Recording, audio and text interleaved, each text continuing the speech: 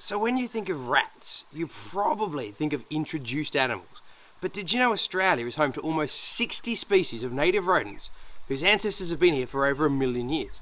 And this girl here is a baby Australian swamp rat. She's going to get 10 times this size, almost 25 centimetres long. But unlike the introduced guys, she's got a tail shorter than her body. Now these guys are found all the way from the tropical north in the Atherton tablelands all the way down to Tasmania and into South Australia. And obviously, these guys live along watercourses, creeks, swamps, things like this, where they make little tunnels along the creekside vegetation which they use to scatter along in the safety and find things like seeds, insects, fungi to feed on. Unfortunately though, when fires pass through, these guys lose this safety, and these guys don't seem to bounce back all that well. So next time you see a rat or a mouse at home, just bear in mind for a second, you might actually be looking at an adorable little native.